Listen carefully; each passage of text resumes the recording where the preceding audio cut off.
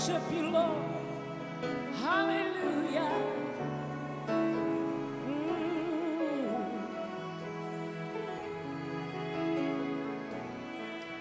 When I think about the Lord, how he saved me, how he raised me, how he filled me with the Holy Ghost, how he healed me to the uttermost. When I think about the Lord, how he picked me up and turned me around, how he placed my feet on solid ground.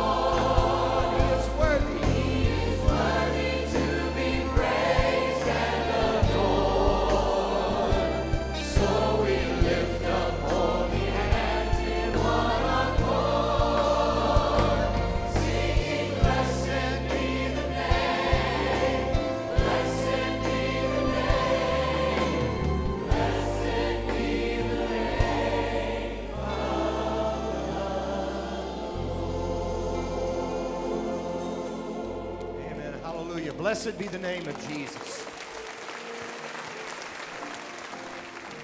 Well, just another regular Wednesday night here at Bellevue. Now, we just sang something and y'all didn't do it. You didn't lift your hands, a lot of you. So we're going to give you another shot. I've been asked, will we do this in heaven? And I've said, yes, we're going to. Now, some people say it draws attention to me. It does not. You're pointing to Jesus, all right?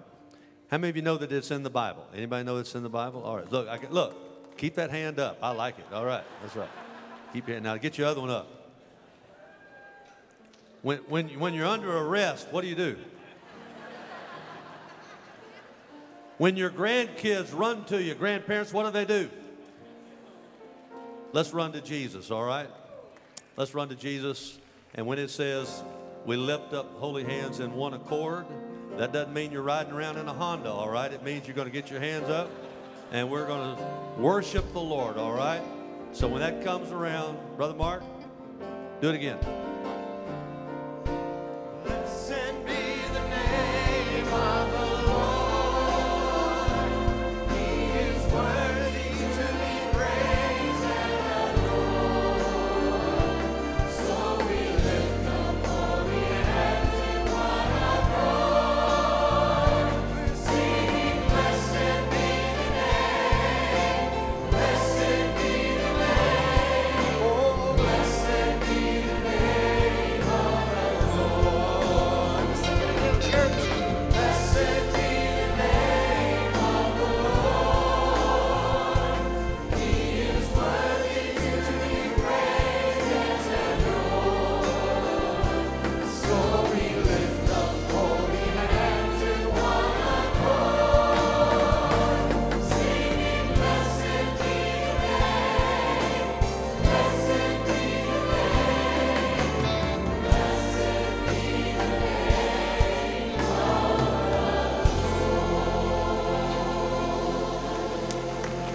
Amen. Why don't you find a couple of people there by you? Let's make this a house of prayer. And just get in groups of 3s and 4s right there. And one of you start praying. Don't introduce, just one of you start praying.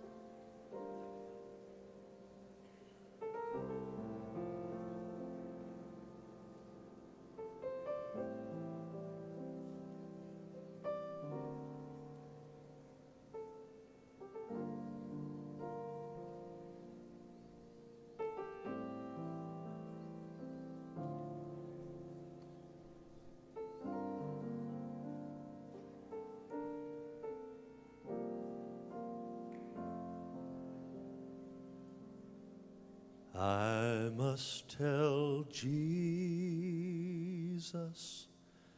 all of my troubles. I cannot bear these burdens alone. If I will cry, He readily hears me. He ever loves and cares for His own. I must tell Jesus. I must tell Jesus. I must tell Jesus. I cannot bear my burdens alone. Oh, I must tell Jesus. I must tell Jesus. Jesus can help me. Jesus alone. Father, we thank you that you're a very present help in time of need. We thank you that you're as close as the mention of the name of Jesus. Let's all say his name together, Jesus. And we give you praise and glory. Receive our worship tonight in Jesus' name. Amen. Turn around and greet the folks around you and welcome them to the Lord.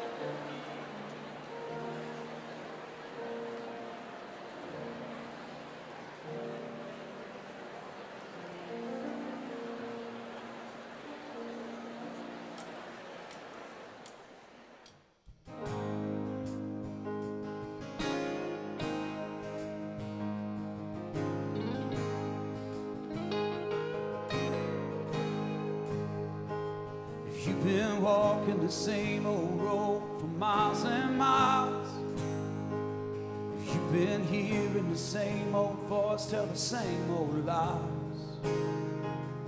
If you're trying to fill the same old holes inside, there's a better life,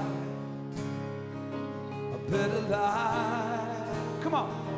If you got pain, he's the pain taker. If you feel lost, he's a way maker. If you need freedom, a savior, he's a prison shaking savior. If you got chains, he's a chain breaker. We've all searched for the light of day and the dead of night. We've all found ourselves worn out from the same old fight. And we've all run the things we know just ain't right. But there's a better life, yeah, a better life. You got pain, he's the pain taker. If you feel lost, he's a way maker. If you need freedom, a savior, he's a prison shaking savior. You got chains, he's a chain breaker.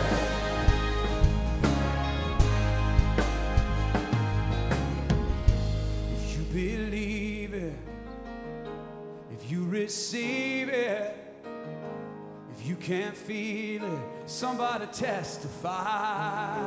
Come on. If you believe it, if you receive it, if you can't feel it, somebody testify, testify.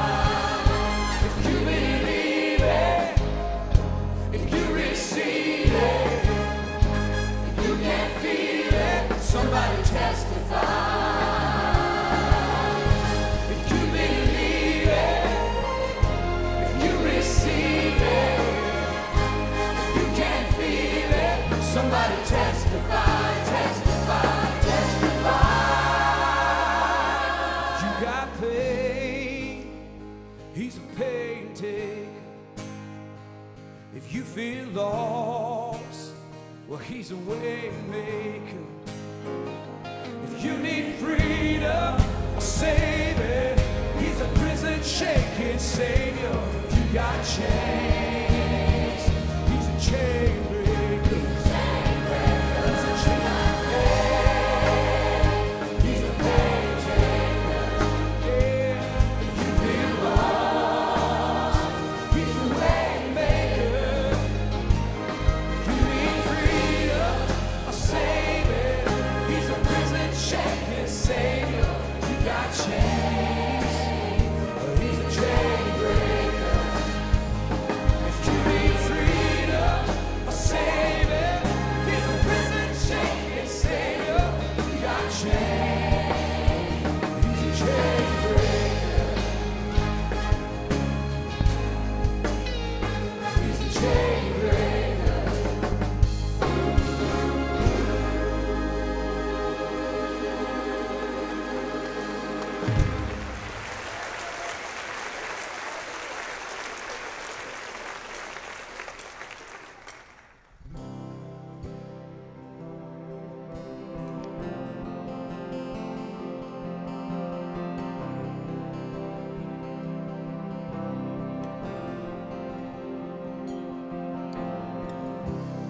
in this time of desperation, when all we know is doubt and fear, there is only one foundation. We believe, we believe. And in this broken generation,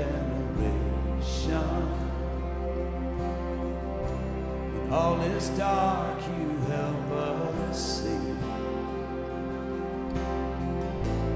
There is only one salvation. We believe, we believe. We believe in God the Father. We believe in Jesus Christ. We believe in the Holy Spirit, and He's given us new life. We believe in the crucifixion. We believe that He conquered death. We believe in the resurrection, and He's coming back again. We believe.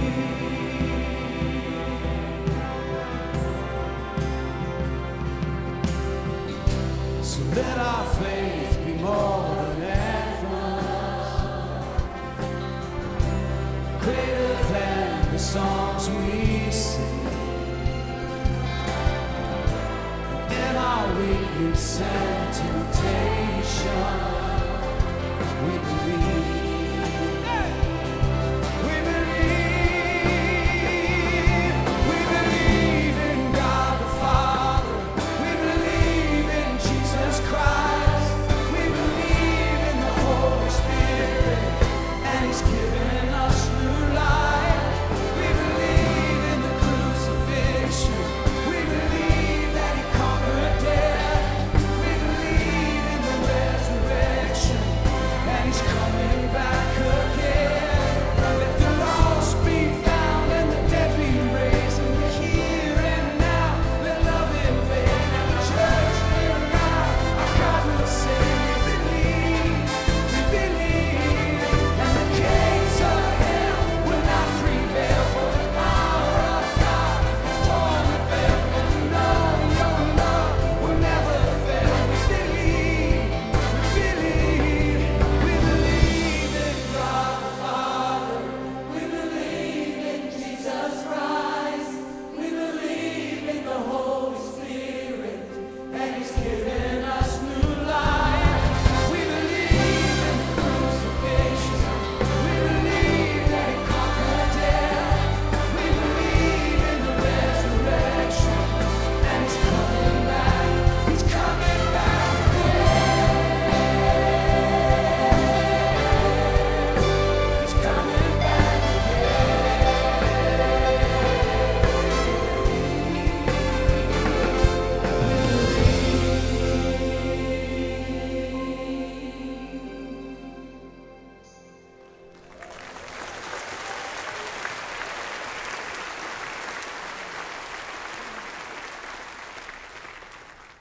How many of you believe that? Amen. Amen. Amen. We're going to have our offering, and we want to encourage you. Yeah, y'all can go ahead and be seated. That'd be fine. That's fine. We want to encourage you to give tonight, and we are so blessed to have Jonathan Evans here tonight. I'll introduce him momentarily, but he has 4 children and 1 on the way. How about that? Yeah, man. All right. Yeah. And so he needs a good offering, all right? So we need to give this man. He is one busy dude, all right? So let's pray for him, and let's pray for our hearts. You know, it's good to pray for the man that's going to sow the seed, but we better pray that our hearts will be good soil, all right? So while we're praying, just ask the Lord to really open your heart to receive from the Word of God, all right? Father, we love you. We do thank you for this day, and we thank you for every blessing. God, we thank you that we believe in Jesus Christ, our Lord and Savior. We believe in the Word of God. We believe in the truth. We believe in heaven. We believe in hell. We believe in salvation by grace alone, through faith alone, in Christ alone. We believe that Jesus came and was born of a virgin, lived a sinless life, died an atoning death, was raised from the dead, ascended to heaven. He's preparing heaven now for us, and He's coming back again, and He will save anybody in this room. We believe, Lord God, if they will repent of their sin and turn to You and by faith receive Jesus, we believe. We believe. Bless this offering, and God, have Your hand upon this song and continue to bless this service, we ask in Jesus' name. Amen.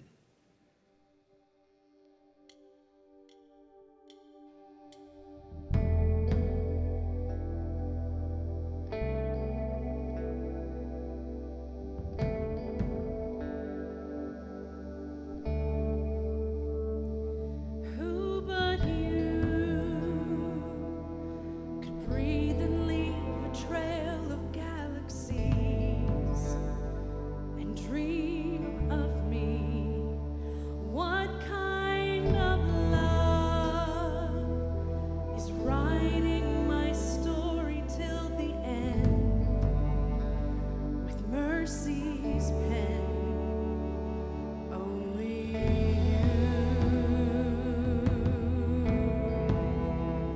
What kind of king would choose to wear a crown that bleeds and scars to win my heart?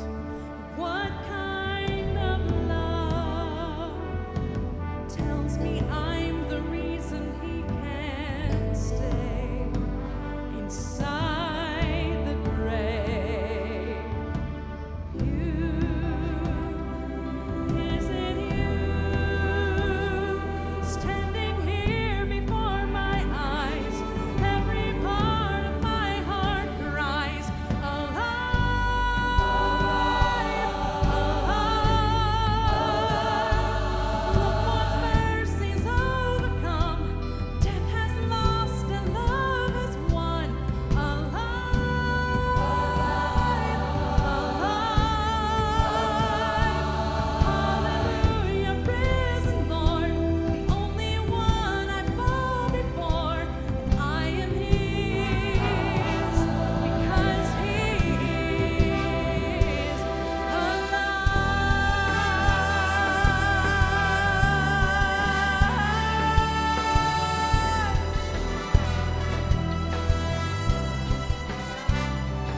Who could speak and send the demons back from where they came with just one name? What other heart would let itself be broken every time until He healed mine? You, only You, can turn my darkness into dawn, running right into Your arms. Alive, alive. Look what mercy's overcome. Death has lost and love has won. Alive, alive. Hallelujah, risen Lord, the only one I fall before. I am His because He is Emmanuel, the promised King, the baby who made angels sing, the Son of Man who walked with us, healing, breathing in our blood, the author of all history, the answer to all mysteries, the Lamb of God who rolled away, it's gone in front of every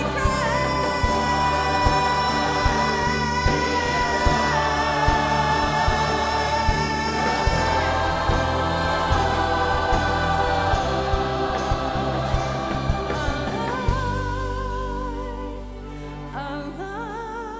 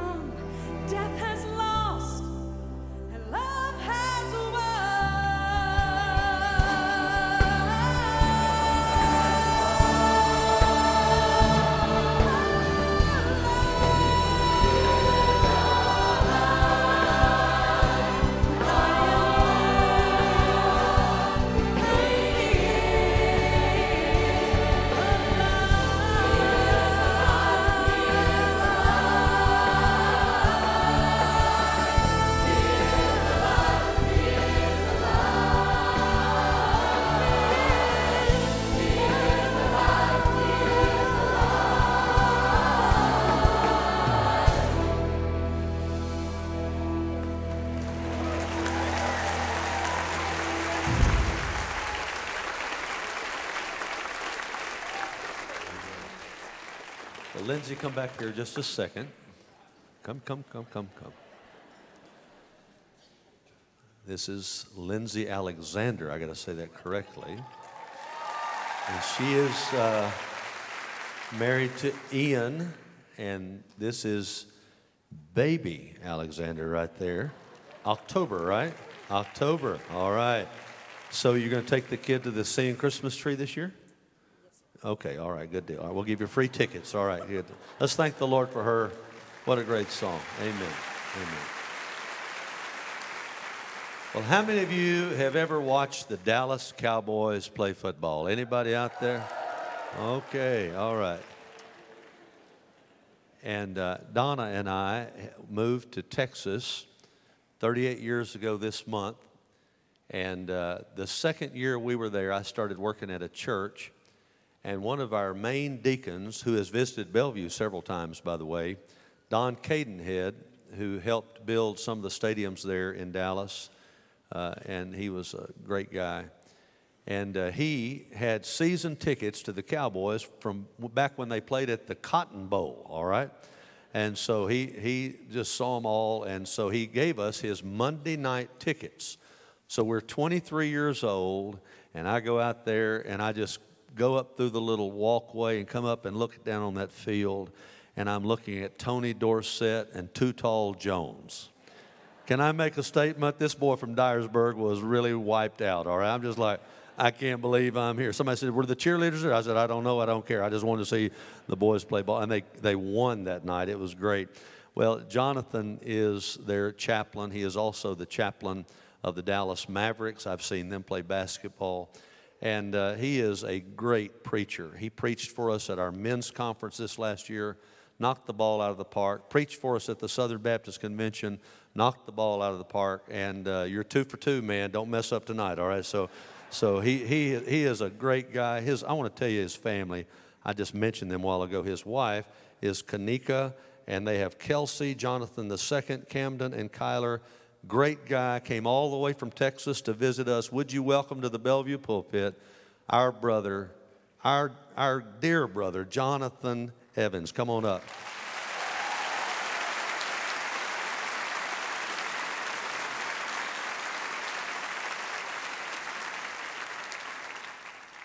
How's everybody doing? Everybody all right? Good. It's good to be here. When he talked about the Cowboys, I heard that there were a few saved folk in the audience. Some Cowboy fans here and there. I'm glad to be here, though, and glad to have the opportunity to share. He mentioned my family. I always have to give my wife all the props because if I'm here, that means she's there with all 4 of those kids. And she's about 5 months, so she's carrying around extra weight while being supportive and allowing me to do what God has called me to do and come here and talk to you guys. We have Kelsey, who is my 9-year-old. Kelsey is my artist. She's the one that doesn't want to be held in a box. She's the one who likes to dance, sing, color, paint, just do all types of crazy experiments. And that's okay. I think that that's great, unless she's doing an experiment in my house without my knowledge. She will take water, and I may have told this to the men, we do our men's ministry in February, but she'll take water, pour it in the lotion bottle, spray it on the mirror, draw pictures, and then invite me in to take a look, like she's not going to get in trouble. But that's Kelsey. She stretches me, and me and my wife, and we have fun with her. And then we have Jonathan II. We call him J2 just to throw a little swag on it. So my boy J2, he is my intellectual. He is the thinker. He is the one that asked the famous question, why, which prompts the famous parental response, because I said so, boy. I ain't got time to be explaining everything to you. He always asking questions. I remember taking him and his older sister, younger brother to McDonald's because I needed the playground to watch my kids for a little while. And I took him in, I fed him, I said, okay, go play. And Kelsey and Camden, they ran on there because, you know, like I thought, kids and playgrounds ought to be compatible. J2 walks up to the playground and goes, he's 4 at the time, Dad, I've never been to this playground before, so I'm quite afraid that I might get lost. First of all, you're 4. Who talks like that? Second of all, it's a playground. You're a little kid. Go play. And then he hit me with a zinger. But, Dad, you don't understand. This is not Chick-fil-A.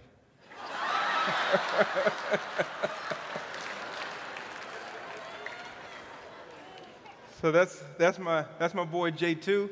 And then I have Camden. Camden, we call him Spider Cam, appropriately named because he's that boy's boy. He's swinging from chandeliers. He's not happy unless he's beating up his older brother, tackling his dad, running his head against a wall.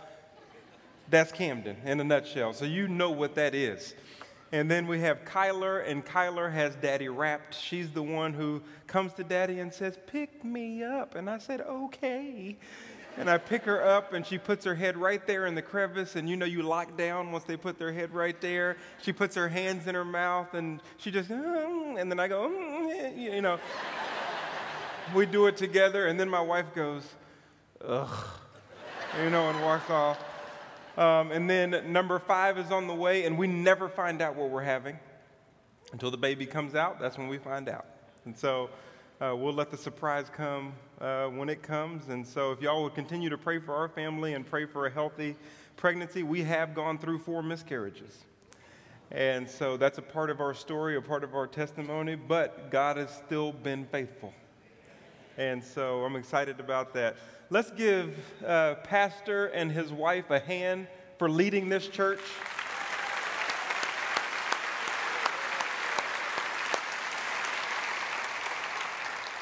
I know what it is to be a pastor's son. I don't know if anybody in here has heard of Tony Evans.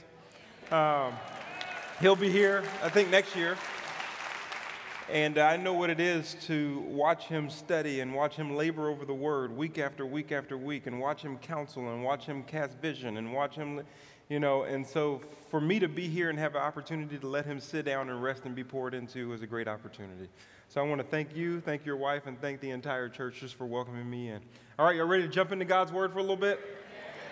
All right, let's do it. Let's start with a word of prayer. Heavenly Father, thank you for this day.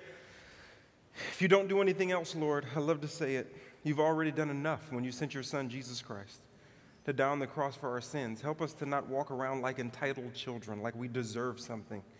We are unworthy, and you saw us as worthy. And we just give you the praise and glory. Help us to honor you with our life, not just with our talk, but with our walk, not just with our articulations, but with our actions. And help our testimony breathe into the life of others so that they can come to you. We love you and honor you. In Jesus' name, amen. Today I want to talk to you real quick just about one verse. One verse found in Genesis chapter 50:20. It's a verse that you know, a verse that you've heard before. It is a great verse. Genesis chapter 50:20. It comes towards the end of Joseph's life, and he makes a monster statement. This one verse kind of encompasses all of our testimonies together, but this is a verse of a testimony. And this testimony is massive, said in one verse. And it simply says this: Joseph looks at his brothers, and he says, "As for you, you meant evil against me, but God meant it for good, in order to bring about this present result, to preserve many people alive. You meant it for evil, but God meant it for good, in order to bring about this present result, which is to preserve many people alive." This is what I call a testimony for the ages. Because in this one sentence is your testimony, it's my testimony, it's pastor's testimony, it's my dad's testimony, it will be your children's testimony, it's your grandparents' testimony, because right here he's letting you know how life works itself out. He's letting you know and trying to give you hindsight 20/20 vision. So if right now you're in the evil part of your testimony, or things aren't working out well, or you're finding yourself in a pit like we'll talk about in just a second, he's giving you hindsight to let you know beforehand how this thing is going to wind up. A lot of times these things start bad, but then when God shows up, good shows up. And he's able to turn that thing around and make that bad thing suddenly a good thing. then he's doing it because he has a purpose and destiny for your life that he's calling you to. There's a reason why the great manufacturer created you and designed you specific for a call that he has for you. That's called the present result, or where he's taking you, and it's always for the kingdom of God to preserve somebody else's life. If we end up thinking, like I said in February, that it's about the human trinity and not the spiritual trinity, me, myself, and I, we'll never get to our Genesis 50 testimony. Because God is always thinking about the advancement of his kingdom, even while he allows you to go through some hard times. Joseph is just simply giving you hindsight vision to let you see this a little bit more clearly, no matter what stage of the testimony that you're currently in. He's letting you know that this thing, when God makes an investment, a lot of times it's going to start in the red. But the purpose of the investment is to slowly make its way to the black, so that we can get you to a present result that I'm calling you to, and it will always be for the benefit of somebody else. Is there anybody in the room that wants to be blessed? If you don't raise your hand, you're not telling the truth and you're in church. Most people will say, I want to be blessed, and they'll say that a blessing is the favor of God to me. That is a half definition of a blessing. A blessing is the favor of God to me so that it might flow through me. God told Abraham, I'm going to bless you so that through you all the families of the earth will be blessed. God is not interested in a cul-de-sac Christian. He's looking for conduits. And he'll allow you to go through what you're going through, and he'll allow you to go through some detours to your destiny in order that you will be better positioned to advance his kingdom and be the conduit through which power can flow to the next person and the next person and the next person. Joseph is just letting you know, giving you a little hindsight 20/20 vision on where you're standing right now. It's going to be some times that are hard. My dad always said it best. He said, Jonathan, you're either in a storm, on your way to a storm, or you just got out of one. That's just the way that it works. Storms and trials and tribulations and pits are like that mail you get in your mailbox that says occupant. Translation, we don't care who lives here. By the mere fact that you're here, that'll be a part of your testimony. Have you ever told your testimony before? Your testimony will sound a little bit like this. You know, I went through this in my marriage. I went through this in my college years. I went through some hard financial times, my career struggles. There's all of these different things, wayward children. I can't tell you enough about how hard it was when I went through A, B, C, or D. But God turned around and made it good. Let me tell you what God did. And now I'm able to do what I'm currently doing at a whole nother level. And that's why I'm able to talk to you to try to preserve your life. Joseph is just letting you know. He's giving you a testimony for the ages. Over 4,000 years ago, he's making this statement, just letting you know and giving you some encouragement tonight on how this thing is going to work itself out. He let his brothers know, you meant this for evil. What was he talking about? You know the story. He was talking about Genesis 37, verse 23 and 24, where he told his brothers his dream. He was the favored one of the father, and the father gave him this multicolored tunic that he put on him, this royal-ish robe that Joseph was wearing around, and his brothers didn't like it that much because no one gave them the memo that favor wasn't fair. But then he went on and told them his dream. That one day they were going to bow down to him. One day he was going to be in charge. He was going to be the head honcho. He told them the dream that God had put on his heart. And once they heard what was in him, they devoted themselves to strip him.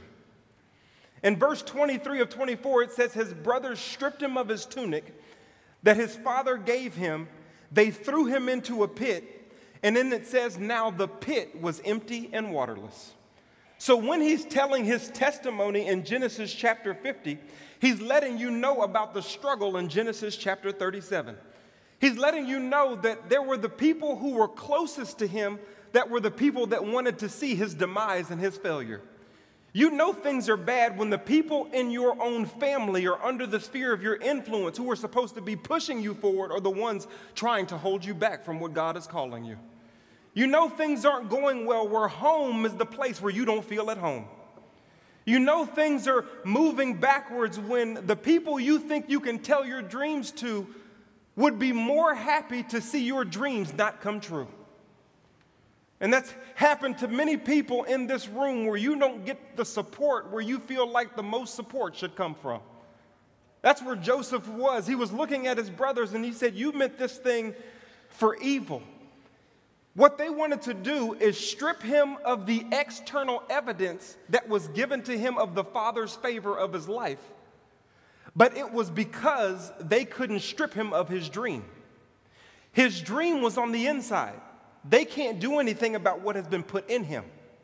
So because they can't do anything about what was sowed in him, they wanted to strip him of anything that was external evidence of it. Let me tell you what the enemy does so that you understand how this works. The enemy will strip you of all of the external evidences of the Father's favor. But the reason why he's doing it is because he wants you to feel like you no longer have the Father's favor. If he can get you to think, well, maybe it's not what I thought. If he can get you to say, well, maybe God is not who I thought he was.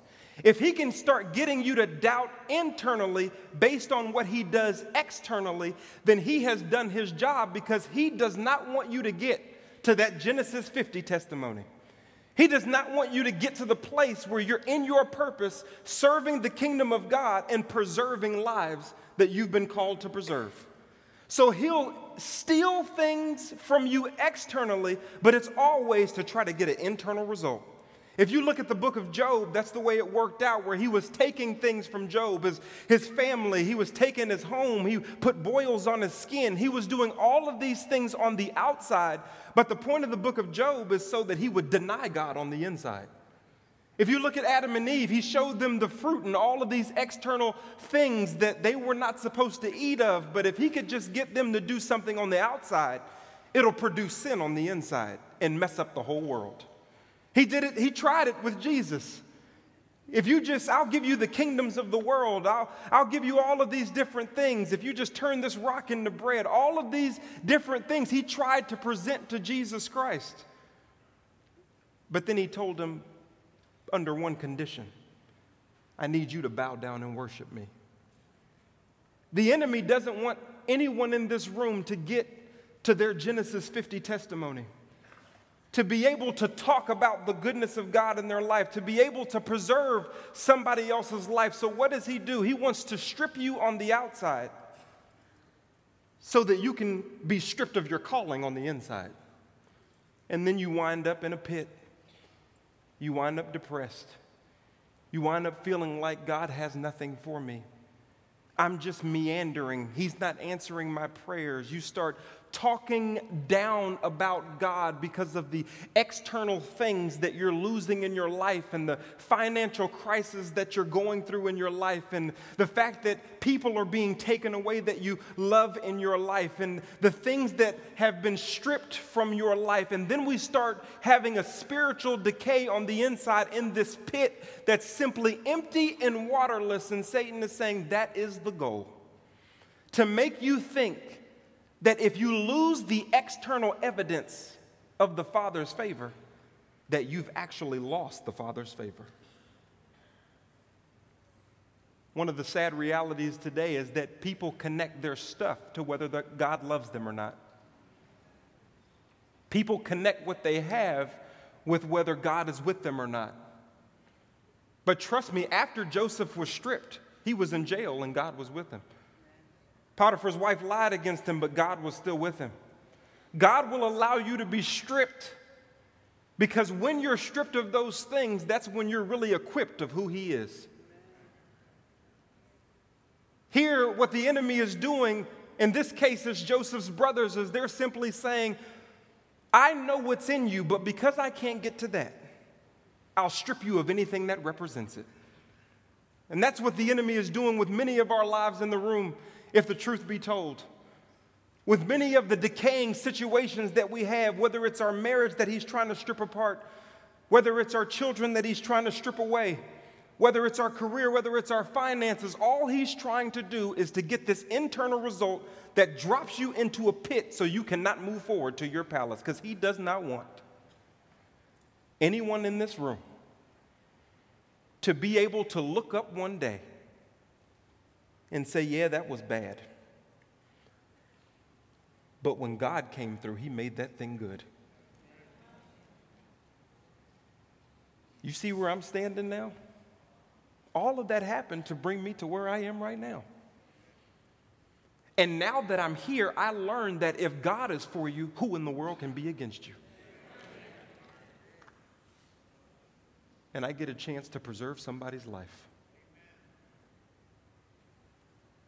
He's saying, you meant this thing for evil, but God meant it for good in order to bring me to where I am, to preserve somebody's life, to advance the kingdom of God, that this is what this is all about.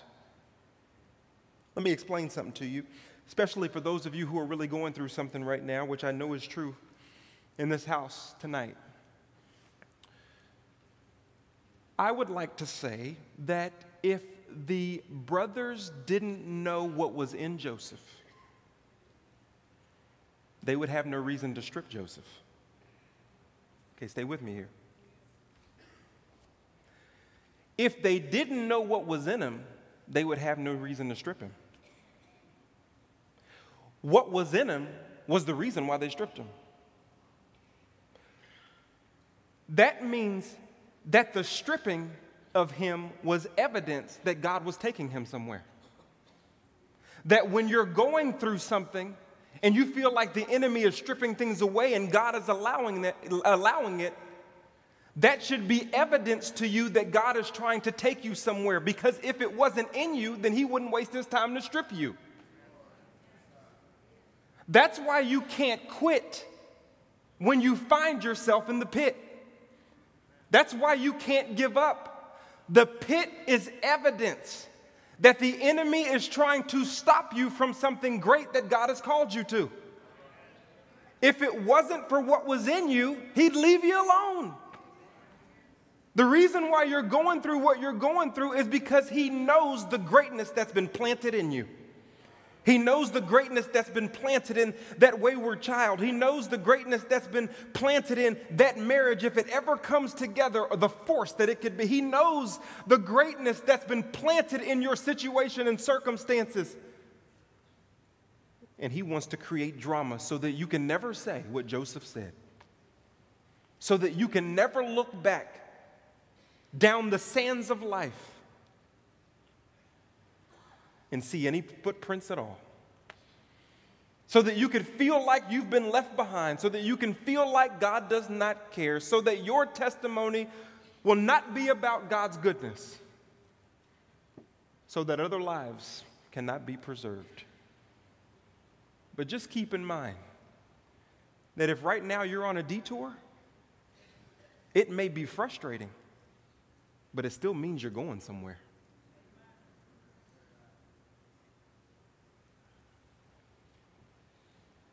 Don't let him trick you into thinking that you're not going somewhere. Now, many people will ask me, get it all the time, especially with the Cowboys, if God is so good, then why do I experience so much bad? Logical question. If God is good, in the church, God is good all the time and all the time. Oh, yeah, really? For some of us in here, we're saying, yeah, but you can't tell me that right now. If the truth be told. I know we're sitting in church and it's kind of churchy and all that kind of stuff. There's some people going through some stuff right now in this room. They smile in your face, but they cry as soon as you leave. And they're pondering the goodness of God. But if God is good, then why do I experience so much bad? I'd like to suggest that it's the bad that illuminates how good God is. That if everything was good all the time, then you wouldn't even know where the good was coming from. Matter of fact, by the time you got to your testimony, if everything was all good, God would probably not be included in it because you wouldn't even know that was him that was bringing it.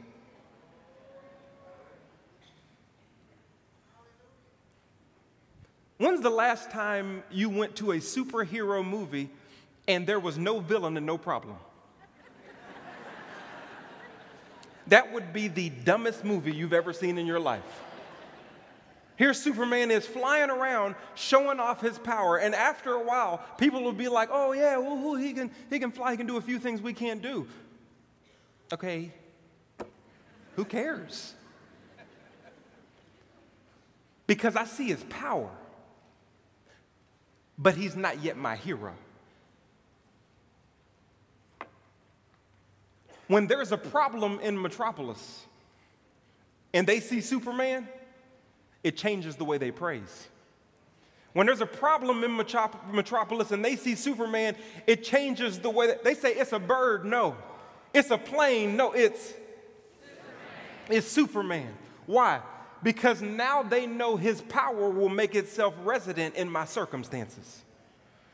God will allow you to go through some things so that you can illuminate how good he is in your life. Not so that you can just talk about his power, but you can talk about his power in correlation with your circumstances. That's how you get a testimony. That's how this thing comes to light. So God will allow those bad things to take place because that's how you give him the greater glory. And I always say it, that the size of your praise will be equal to the size of the hell that God has brought you out of.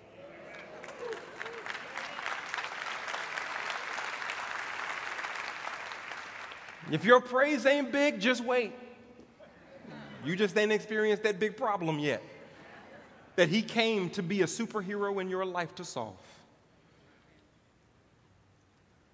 It says you meant this thing for evil, but God was able to swoop in and turn around and make this thing good. You meant it for evil. Watch this. God meant it for good. He's talking about the same exact thing.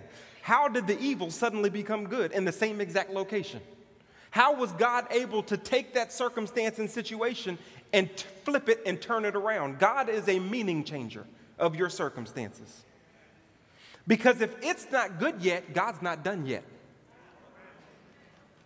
Romans 8:28 lets us know that all things work out for good for those who love God and are called according to his purposes, that those that he foreknew, he already predestined to be conformed into the image of his son, so that he may be the firstborn of many brethren. And those that he predestined, he also called. And those that he called, he justified. And those that he justified, he glorified. So what then can you say? If God has got you, then who can be against you?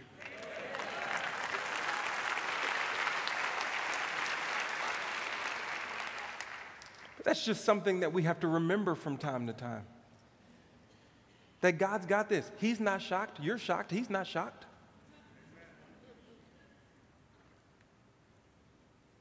But he will use those things and turn it around to good. Since he's talking about the same circumstance, I just want to go back to that circumstance and point out a few little details that you need to know about why God allowed it to happen for Joseph and how he used it and flipped it. He was stripped of his tunic. The tunic was the authority of the father. The tunic meant dominion. The tunic meant favor. The tunic meant all of those things that were stripped from him. But in Genesis 41, verse 42, you see that he's second in command in Pharaoh's house. What does Pharaoh give him? A royal robe. Pharaoh gives him a signet ring. Pharaoh gives him a necklace. In other words, he got the years back trifecta on what the locusts have taken away. Because when you're ready, God will set you up. He will allow you to be stripped so that you're perfectly positioned to be equipped. When you are down to nothing, trust me, it's only because God is up to something.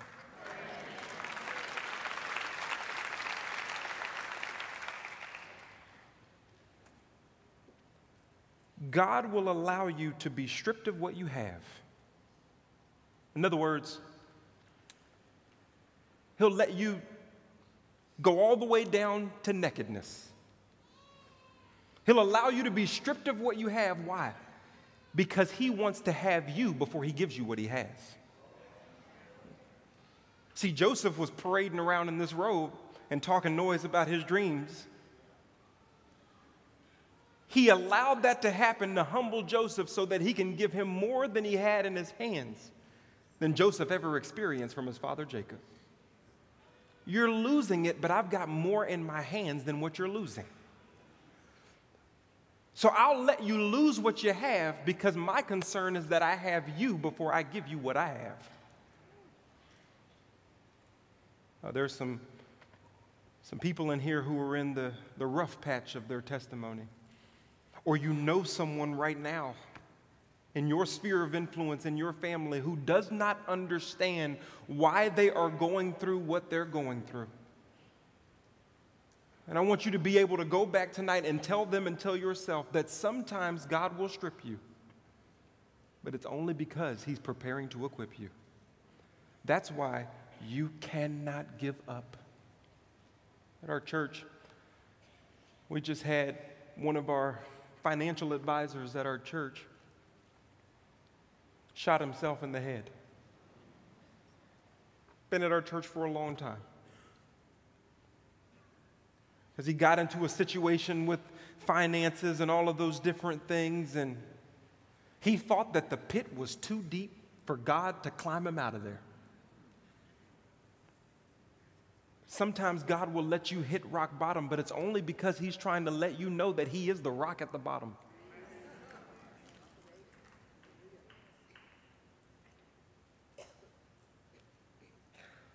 Unbeknownst to us, we would have never thought that.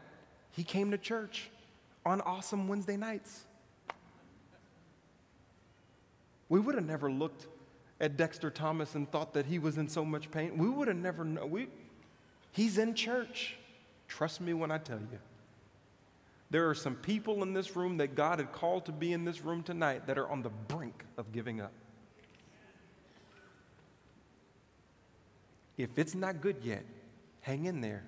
God's not done yet. Don't stop. Because the enemy is only stripping you and throwing you into that pit that's empty and waterless, which means you have very few provisions in there, so that you'll say, you win. I'll never see my Genesis 50 testimony. You win. If I don't say anything else tonight, do not give up.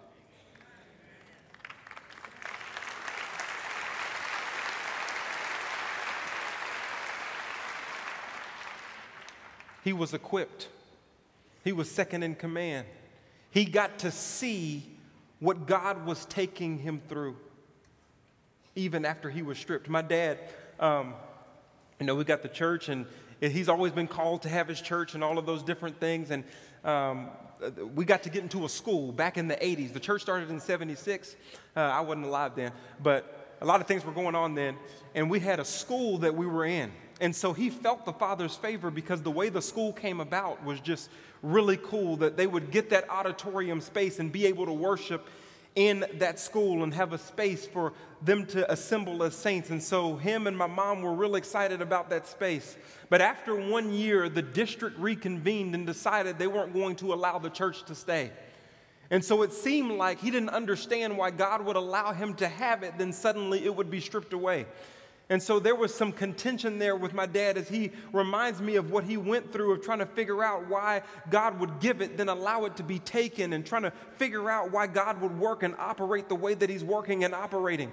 And so he's sitting down having a meeting with one of his buddies, Bob Brunick, which is one of the old linebackers for the Dallas Cowboys. And he's talking to Bob Brunick, and he's telling him the story about how this was stripped away from him, and it was given to him, and he's kind of confused. We don't have a place to meet. I thought I had the Father's favor in my life. We don't have a place to go, and Sunday's coming around. We don't know what we're going to do. As he's talking to Bob Brunick, another gentleman walks by. He walks by the room, and then he steps back to stay and listen to the conversation. Now, my dad notices as he's talking to Bob Brunick about other potential places that there is a nosy man standing back there listening to his conversation that he's trying to have private with Bob Brunick. I mean, just nosy. And so he stands there, and then he lets my dad know he's not going anywhere because he leans against the door and crosses his legs. So at this point, my dad is now evangelically ticked off, as he likes to say, because he doesn't understand why this man is standing at the door listening to his conversation. And then the man comes and sits down and crosses his legs. So at this point, he's got smoke coming out of his ears and fire coming out of his nose because he doesn't know how this man, who he's never met, never seen, can be this nosy. And to top it all off, then he starts asking questions. He starts asking questions about the church and how long have you been a church and when did God call you and all of these different things. Well, did you graduate from seminary and all of the, all of these different things. And my dad is thinking, Bozo, who are you? Why are you here?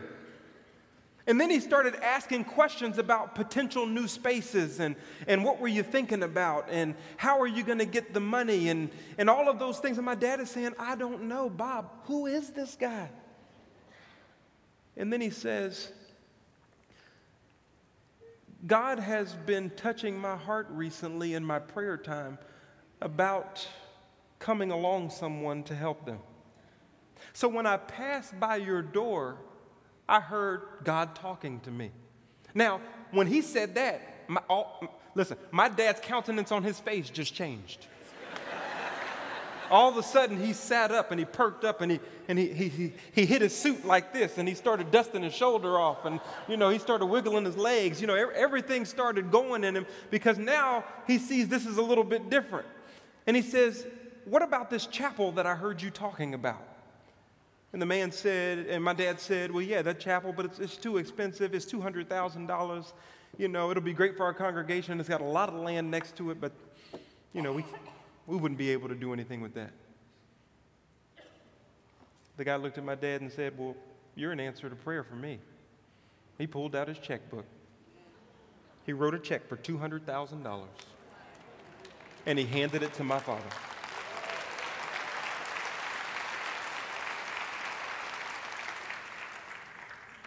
If he wouldn't have been stripped of that school, he would have never been sitting in that seat. That man would have never walked past that door, and that check would have never hit his hands. God knows what he's doing.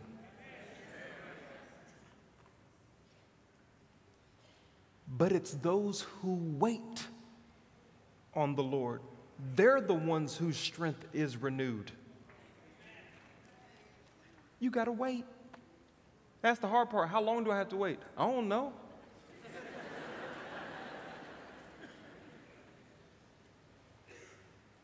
But you certainly can't throw in the towel when you serve a God just that big. He's able to equip you with a whole lot more than the enemy stripped you from. But watch this. This is something I want to make sure you get on this Wednesday night. It says that the pit was empty and waterless. Now, I have no idea at the time that I first read this text, why in the world would the author add that little clause? It's enough to know that he got stripped. It's enough to know that he was thrown in a pit. And then it says, now the pit was empty and waterless. The author wants you to know the nature of the pit that Joseph was thrown in. So I thought about that for a second. What does that have to do with anything? Why would he express that? If God makes it for good, it correlates somewhere. So I'm praying about this and trying to figure out why I need to know the nature of this pit. Come on, Holy Spirit, it just dawned on me. That when Joseph was second in command in Egypt, the way he got there was by letting Pharaoh know his dream. Are you still with me? Are you tracking with me? There was going to be 7 years of plenty, and there was going to be 7 years of famine. Joseph was over making sure they had enough put away so that the people could get through the famine. So Joseph got there, his testimony, to preserve life. How was he preserving life? Through a famine. A famine means that Egypt is empty and waterless. So what God allowed Joseph to do in his pit was experience evidence of his promise. He's letting him see that where he is how he's going to use him where he will be. He's letting him get the experience so that he doesn't just have head knowledge of a famine, but he has experiential knowledge of a famine. Now he's better positioned to do ministry because he's not just talking you through a famine, he's sympathizing with your weaknesses as you go through a famine. Jesus is the same way. Hebrews chapter 4:15 says, we serve a great high priest who can sympathize with our weaknesses. When you go to preserve life, understand that God is going to use what you've gone through to do ministry to advance his kingdom in the next person. People who have gone through sexual abuse don't want to just know that you have head knowledge or read a book about it. They want to know that you have some experience of it and you can sympathize with them. You can do ministry on a whole nother level, but you got to go through something first. He let Joseph, if you pay attention to what you're going through, in your pit is evidence of your promise. If you look closely at the things that you're experiencing and you wait on God and he renews your strength, I guarantee you that what will excite you about helping somebody else will be directly correlated to what you already went through yourself. People have experienced that time and time again. And that's why I love Jesus Christ. Let me tell you something that God the Father does not know. Sounds heretical, doesn't it? God the Father knows everything actual. He knows everything potential. But he does not know everything experiential. If you ask God the Father, what does it feel like to sin? He couldn't tell you. Now, he knows everything about sin, but he's never done it. So he doesn't have the experience of everything that he knows. Which is why I'm excited about Jesus Christ. Because when I pray and I say, in Jesus' name, amen, that's not just a religious tagline for your prayers. You're trying to get the one who has the experiential knowledge to sign off and tell God the Father exactly what that feels like.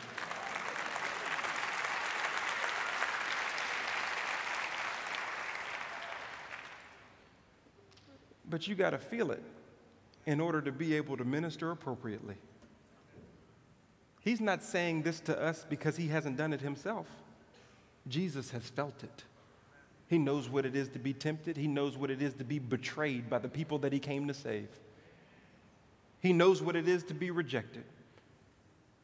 He knows what it is to be slaughtered. He can sympathize. And if you're going to advance his kingdom, if he's preparing you for the palace of purpose, the best way to be able to minister is to be able to sympathize, which means there is purpose in your pain. That's why you can't quit. That's why you can't give. Do you know how many people are dependent upon your testimony? We are delivered by the blood of the Lamb and the word of our testimony. That if you quit before you can tell your testimony, then you just prevented a lot of lives from being preserved by hearing what God has done for you in your life. There's evidence in the pit. My dad often says that my mom is the leftover queen.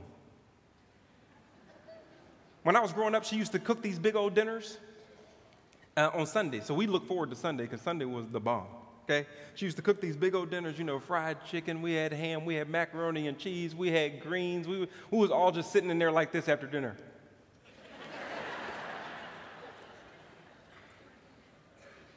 But on Monday, she wasn't about to cook again. She was the Tupperware queen. She put everything in Tupperware and she'd pull it out. And she would make something random. Like, she would just put noodles in a pot, throw the chicken in there, throw the macaroni and cheese, put this over there and that over there. She'd sprinkle some cheese and some cream of mushroom or something. That's the best stuff I tasted in my life.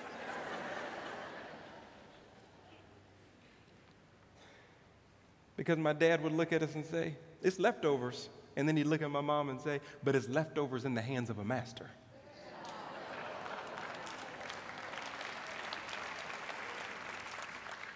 You may feel like you ain't got nothing left, that it's just leftovers. that you've been put away, that you've been in the dump. But it's leftovers in the hands of a master. God will take you out. He'll chop it up. He'll dice it up. He'll put some cheese on it. He'll put some cream of Holy Ghost on it. And serve you up a life better than what you already thought you had. But you got to wait. Hang in there. Don't give up. Because Joseph said in Genesis 41:51, he said he had a son named Manasseh. You know why he named him Manasseh? Manasseh means I forgot about all my trouble. You mean to tell me, Joseph, that God was so good to you that you forgot? Now, how did you forget? He wasn't saying that he forgot cognitively, because when he gives his testimony, he's referring to the pain. But he's saying that God has turned this thing around so good that even though I remember, it doesn't have control over me where I currently am. This is not going to be your testimony, but me and my wife, when we had our first child, it was a beast. 16 hours of labor. She had contractions that went up, no breaks for about 30 minutes. They had to give her a shot to slow them down. I didn't know what was going on. It was baby number one. I was like, we ain't never doing this again.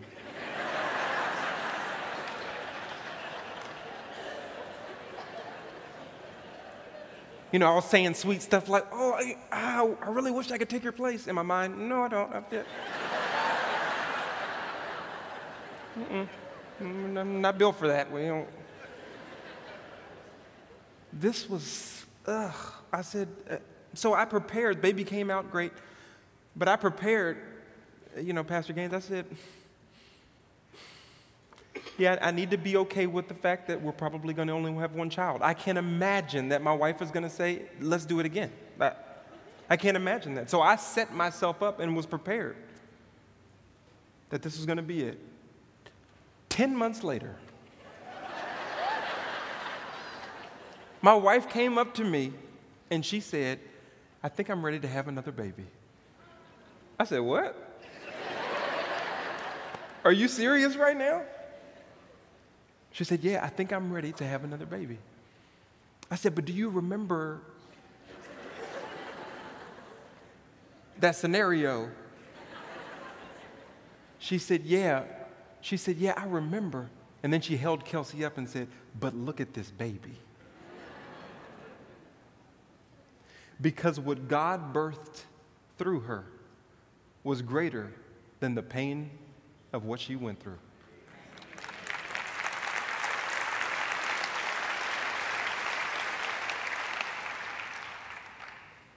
And so now we have 5. It's kind of all fun for me. So she wants to do it.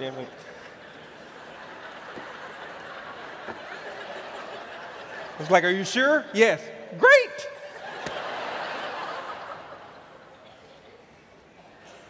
God wants to deliver something in you, but the mere fact that he wants to deliver something in you means that the expectation should be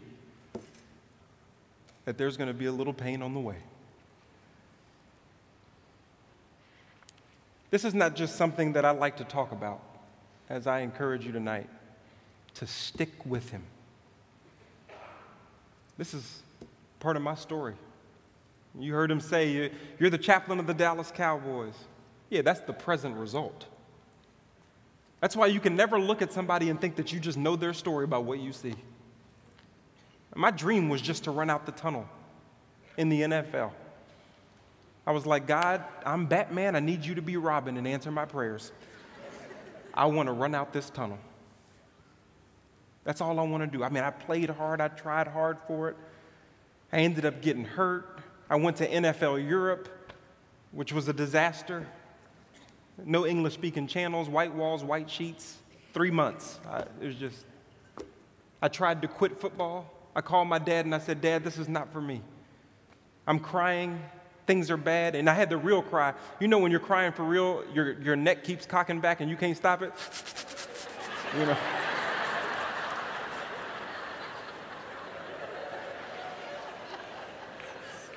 I had the real cry. I was hurting. Couldn't believe that I was about to quit football. It was the game that I loved, but I had been just dragged through the mud, and I got cut from the Cowboys, got sent to NFL Europe, and I went and told my coach, I said, I'm quitting from football today in 2006. And he said, you sure you want to do that? You can play, man. You can play. We can use you. I said, yeah, I'm done. I already booked my flight today. That's what I told the coach. Looked him right in the eyes.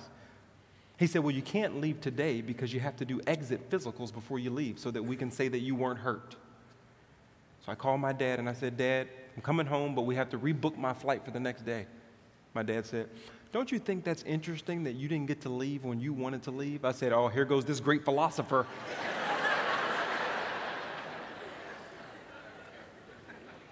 He said, I want you to do something for me.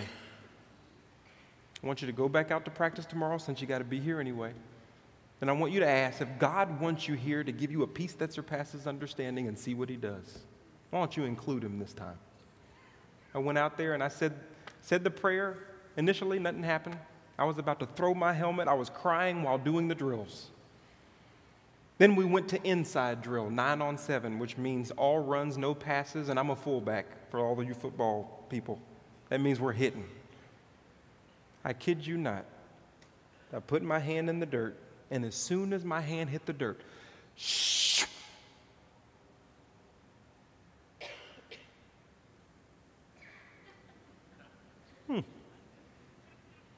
They said, Hut, I must have went through there and split the wig of that middle linebacker. I can still feel it now, Pastor Gaines. It just feels good. I know it's a little violent. It's just a game. I turned back to the coach and I said, I'm staying immediately. He said, well, great. I'm glad you decided to stay. By the time the season was over, 7 players accepted Christ.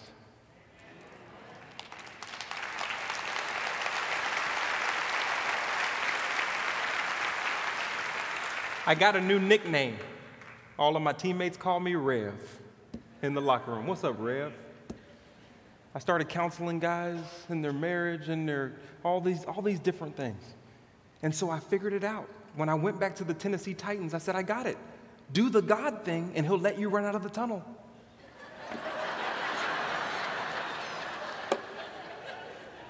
I was still trying to run out of the tunnel. And I said, I'm leading prayers. I'm like, do you know Jesus? Well, you need to know him right now. No. Got hurt in Tennessee. Go to Buffalo. They decide not to have any fullbacks on their team. Got cut there. Go to Washington. Got cut again. Come on, Jesus. Why are you letting me go through the gauntlet like this? Why are you not, I'm good. Why are you not allowing me to play? 2011, I found out. I'm finally standing in the tunnel.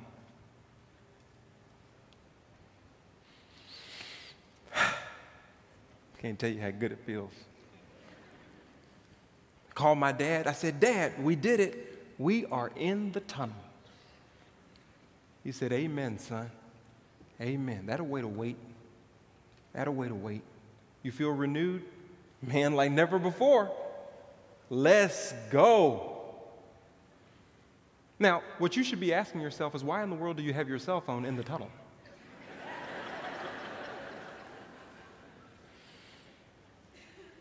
Because the first time I ran out on the field for an NFL game, I wasn't a player. I was the chaplain. God let me go through everything they go through. And it was hard. But when God showed up, good showed up. Oh, he equipped me.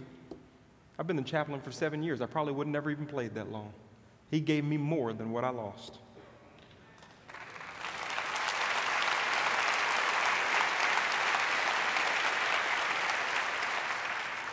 It was to bring about this present result. And just last week, another 3 players got saved because he called me to preserve many lives.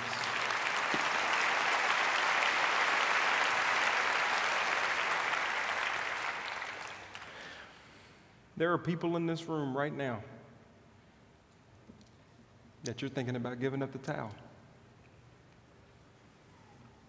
You don't know if you can stick it out anymore. But if you don't even learn from my testimony, learn from Jesus' testimony. Jesus came into a stadium that he was rejected to play in. He came up to the plate and he put up his bat. The enemy threw him a curveball, but with his perfect righteousness, crack, he hit a home run. He ran around first base of rejection. He ran around second base of betrayal and death. He ran around third base of resurrection, and then he went home to be seated at the right hand of the Father.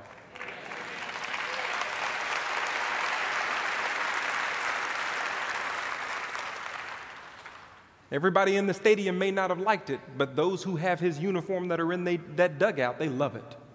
Why? Because his home run, his testimony, is a credit to your victory. Without his testimony, you have no testimony. It's all about Jesus Christ.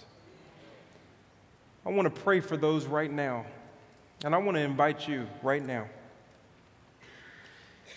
If you're going through something hard right now, and it's just tough, I want you to come right up here with me so we can pray about it. If you're going through something right now, and it's just eating you up, you come right up here so we can pray about it. We'll take however much time we need. There are some people in here who are going through some things. But I want to let you know that you have a testimony. You come right up here. I'll wait. They may not say it to your face, but we're living life.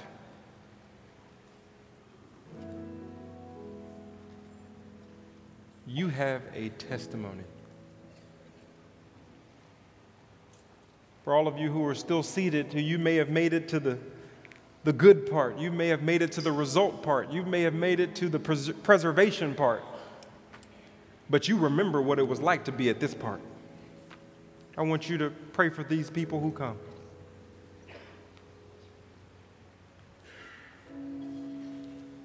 Take whatever posture you want to take.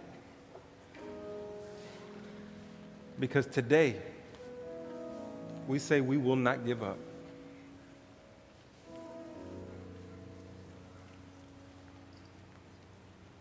Take your time. We have time for the Lord. We want to be renewed.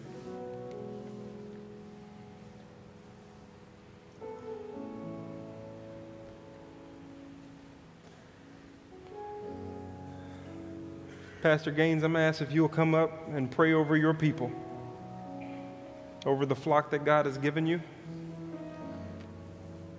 Because we have some people that just before they walked in the door were ready to throw in the towel.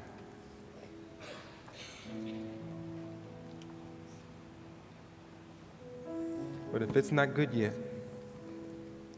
God's not done yet.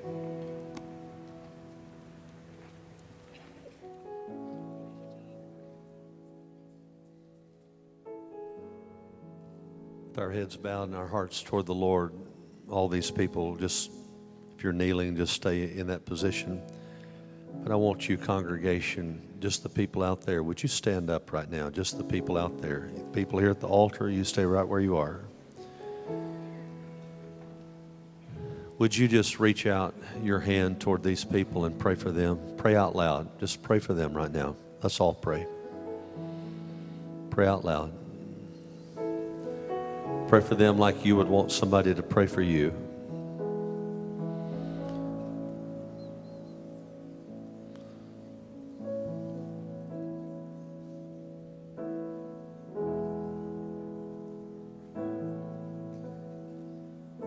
Our Heavenly Father, we thank you that when we come to this place, we don't have to have it all together, because you do have it all together. And Lord, we are incomplete, but you are complete. We are insecure, but you are secure. We are messed up, but you are high and lifted up. And Lord God, we pray, we cast our cares before you right now because you care for us. And Lord God, there is every kind of need that is represented at this altar. And Lord, no way that I could know it all. But you know every heart. You know every person. You know everything they are going through. Financial problems, family problems, health problems, emotional problems, discouragement, fear, rejection, confusion. Lord, struggling even with disbelief, unbelief. Oh, Father, how I pray in the name of Jesus that you will meet these precious people at the point of their need, and that you would pull them out of the miry clay and set their feet on a rock, put a new song in their heart, a song of praise to their God. Lord, I think about Joseph being in that situation for 13 years. Lord, he spent from 17 to the age of 30 in prison. And it looked like his life was gone. But when you moved, Lord, it looked like it took you a long time. But when you moved quickly and pulled him out and you raised him up. And he had gone through that school, dear God, that only you can teach us in. And you raised him up to save a nation. And not just to save a nation, but to save a people known by you. Lord, I just pray, God, that you would let these people see that there is a purpose in all of their pain. Oh God, in the name of Jesus, let them just spread out on you right now in their hearts, dear God. Give up every other thing and just hold on to you. Oh God, let us pray for these. With our heads bowed, how many of you will say, I will pray, even though I don't know what their needs are, I will pray for the people who have come up here tonight. I will pray for them for the rest of this week. I will pray for them on a regular. How many of you people out there will do that? Amen. Amen.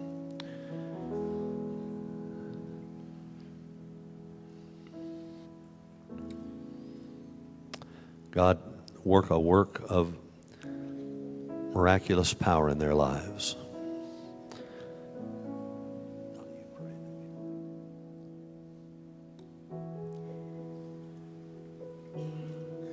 Heavenly Father, we thank you that even in that pit, we are never alone, that you never leave us or forsake us, and you are that rock-solid bottom upon which we stand. And when the storms of life beat against us, we will not go down because we are founded upon the rock of Jesus Christ. And we choose to believe the promises of God, which for every believer are yes in Christ Jesus. So I'm asking, Father, that you would grant every person that came forward tonight that the enemy has been lying to, that you would expose those lies for exactly what they are. And God, that they would refuse them and take them captive in the name of Jesus Christ. And Lord, that you would flood their heart and mind with your truth, with the promises that you have given for us to build our lives upon. And they will choose to believe you. They will choose to believe your word because, God, that is our job. Our job is simply to believe. And then, God, you do all the rest of it. So I'm asking you to bless every single person that is calling upon the name of Jesus right now, that they will choose to believe you, that they will believe, that they will ask you to speak to them through your word, and that they will then proclaim that promise and pray it back to you and wait on you until you bring it to fulfillment.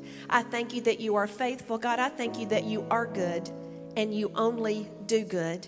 And God, that your ultimate good is not just for us, but it is for us, but it is also for the preserving of life and for bringing glory and honor to the name of Jesus Christ. So I bless every single one of these people with the testimony that you are already given them, the testimony that you are working out in their life right now of your faithfulness, your provision, and your power on their behalf. Do it, Father, for your name's sake, in Jesus' name.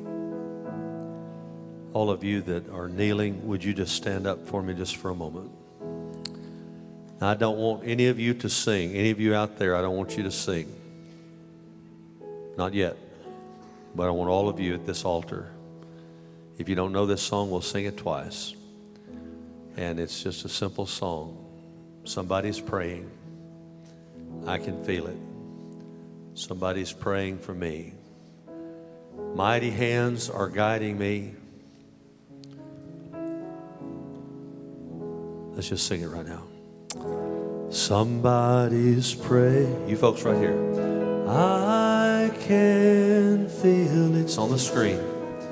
Somebody's praying for me. Mighty hands are guiding me. Mighty hands are guiding me to protect me from what I can't see. Lord, I believe. Lord, I believe. Lord, I believe. Somebody's praying for me. Now would you mind? Can we sing with you? Would that be okay? Let's all sing.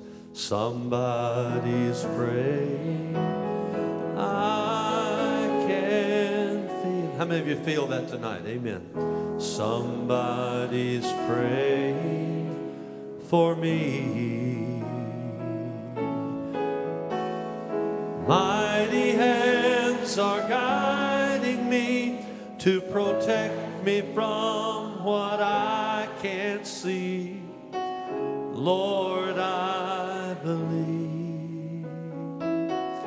Lord, I believe that somebody's praying for me. Amen. Hey, you preached tonight, man. Amen. Amen. You brought it. Good job. Thank you. Thank you.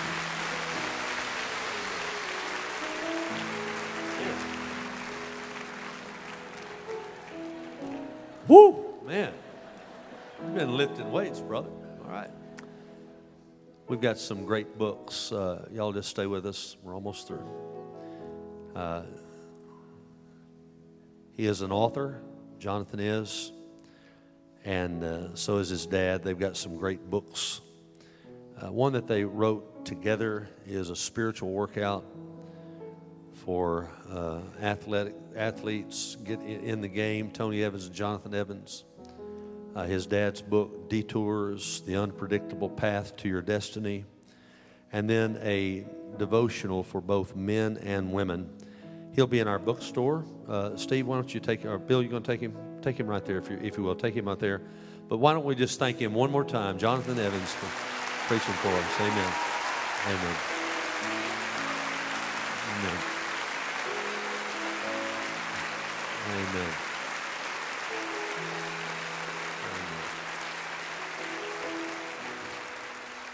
You know, if you want to get one of those books and just meet him, he'll be over there.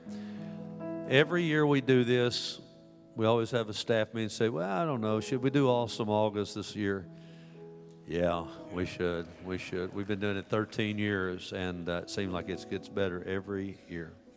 Thomas, come here, brother. Come up here. This is our pastor at Fraser, Bellevue Fraser. Let's thank God for Thomas McGee. Amen. Amen.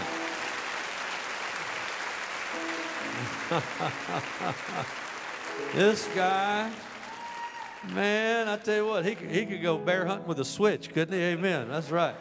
He is our pastor out there. He's on the city council of Millington, Tennessee. He is a officer with the military. He's just a great guy, and we love him. He is our pastor at Bellevue Fraser. And I want you to close us with a word of prayer. I love you, brother. Thank God for you and for what you do. He serves the Lord. You guys went out the other night in Fraser and shared the gospel, didn't you? Yes, sir, we did. We did. Praise God, everybody. Oh, we serve a mighty good God. This mic is hot. I didn't plan to do this. Thank Pastor Gaines, and our speaker tonight was wonderful, wasn't he? And I feel the Spirit of our God moving in this place. What beautiful faces I'm looking in. We are going through a period of time that I've never experienced in my life. And I'm so glad that my Father God placed me amongst this Bible-believing, Jesus-focused church, where so many are focused on others and not on themselves. And I'm living the dream. I'm living the dream. God is able to do all those things that we need to have done.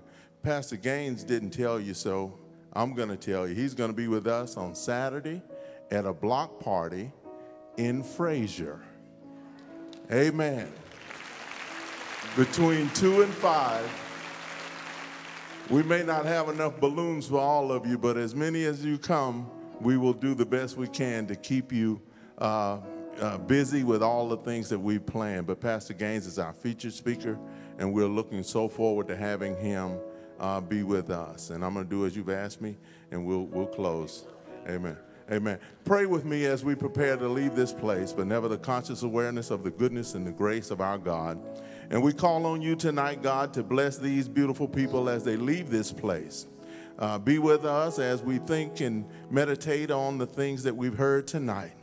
Oh, how good it is to hear a word, Lord. Tonight, you spoke to us, and the things that we're going through sometimes seem like they will never end and seem like there's no benefit in them. But we pray that we would find your will for our lives in all of the things that you take us through. And we pray for these that have heard your word tonight. May they be worthy receptacles. May the hearts be fertile ground for that seed that's been planted. And may we share it. May we seek opportunities and take advantage of them where they come, that we might be able to save others. This word that we've heard from you in the presence of many witnesses, we share it. We entrust it to faithful men that they may teach others, be able to teach others also. And we pray that you'll be with us now as we leave this place, but never the conscious awareness of your presence, your power, and your provision. And we pray your blessing in Jesus' name. In Jesus' name, amen.